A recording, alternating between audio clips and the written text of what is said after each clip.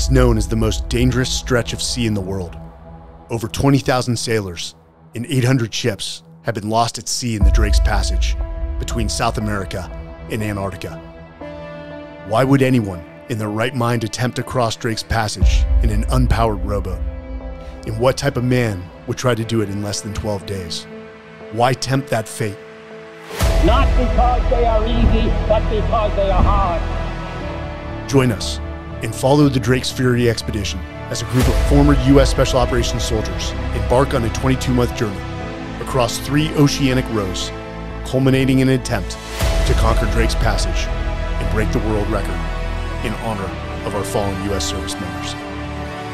We need your continued support to raise $7 million for Folds of Honor, which provides educational sponsorships for military and first responder families. Follow us at legacyexpeditions.net and foldsofhonor.org. Never forget, forever honor.